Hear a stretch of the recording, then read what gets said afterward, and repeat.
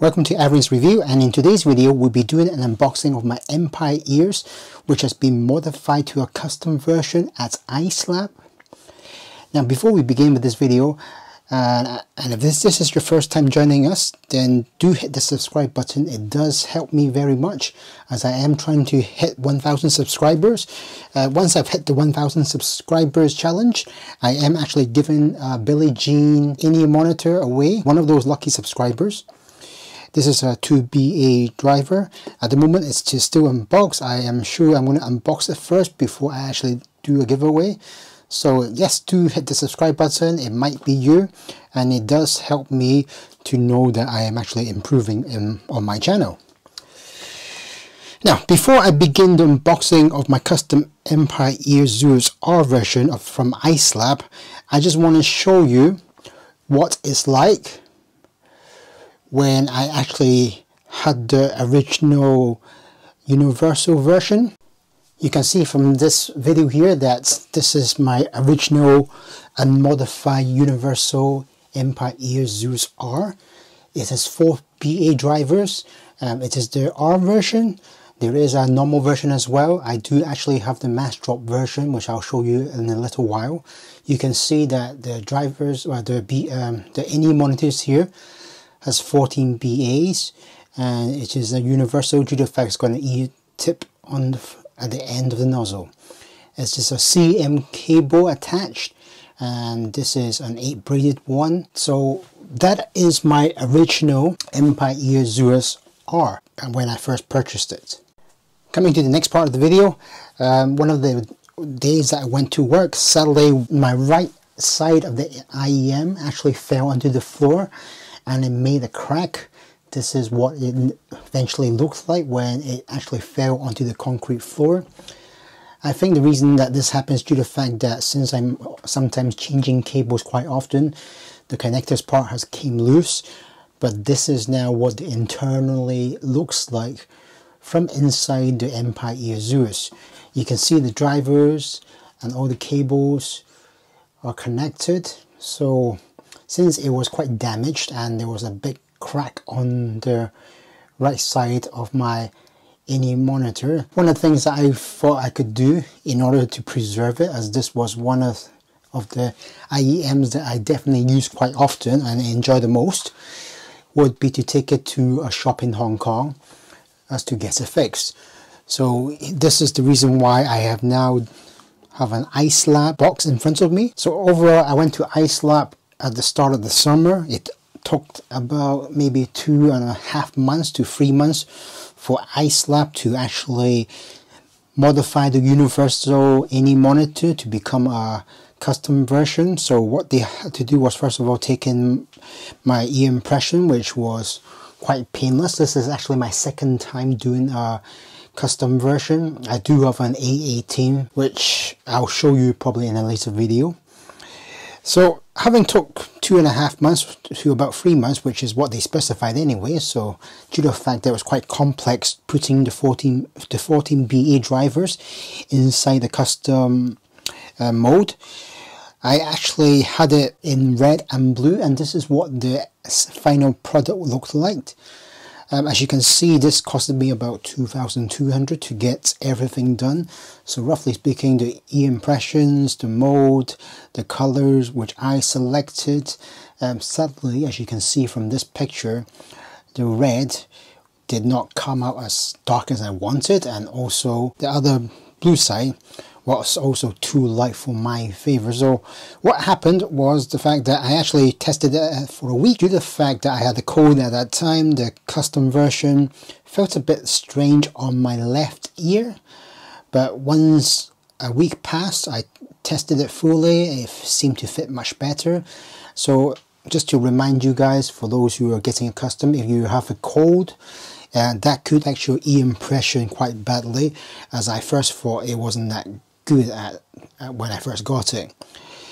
But I'm happy to say it does now fit perfectly and it feels very comfortable. And yeah, I'm quite pleased with the 2,200 spent on what I got here. However, I didn't like the final color of what this product looked like.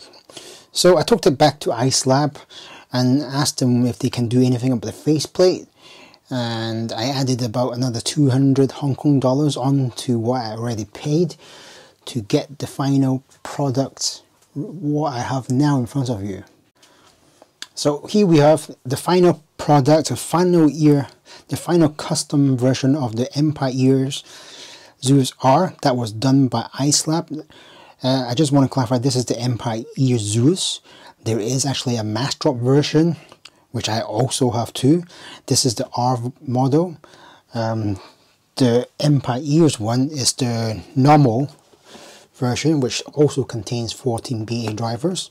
And this is roughly what it looks like of the Massdrop one. This is about 1,000 US dollars, which I paid in full using my own money.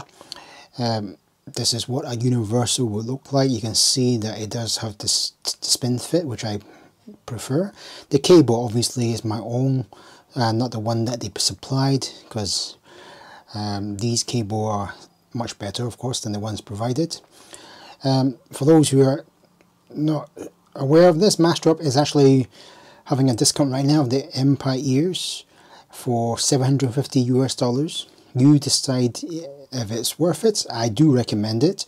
It has fantastic sound and instruments, detail, separations, everything's in there, and it's on now 750 US dollars, which is probably definitely worth it because I paid 1,000 for it.